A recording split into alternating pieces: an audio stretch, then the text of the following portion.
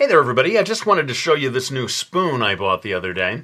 No, I'm just kidding, this is not a real spoon, this is an illustration of a spoon. One of 30 such drawings that I did for my latest book, The Realism Challenge, which is going to be coming out on May 5th. In fact, that illustration of the spoon is one of the first things that you see when you open up the book. But that's not really the reason that I'm making this video. The purpose of this video is to announce my next topic video, in which I have a kind of virtual discussion with my viewers about a certain art-related topic. And this time, suitably enough, my topic is going to be realism.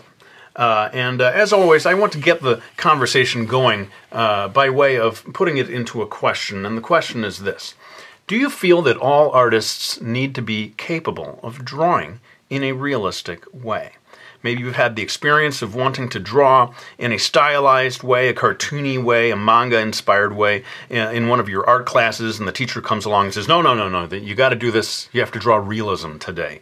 Or they may even say this classic line that art teachers often use.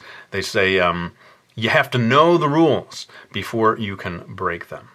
Well, I may or may not agree with that sentiment. We're going to find out on Friday. But for now, I want to find out what you think. Please leave your comments and thoughts in the comments section about realism, the degree to which you think it is important for all artists. And there are no right or wrong answers. Leave your real thoughts on this subject, and I will be combing through them, pulling out the ones that seem most interesting to me, giving my responses and so forth. Of course, always looking forward. It's always a lot of fun to have this sort of virtual discussion with my viewers. So thanks in advance for your comments and your thoughts. Looking forward to reading them, and I will be back with that topic video real soon.